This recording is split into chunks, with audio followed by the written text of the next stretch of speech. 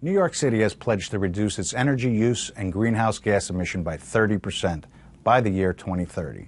Energy-efficient buildings are the most important part of this plan, and one of the most successful ways for building owners and property managers to upgrade their buildings is through utility rebates, such as the Con Edison Commercial and Industrial Energy Efficiency Rebate Program.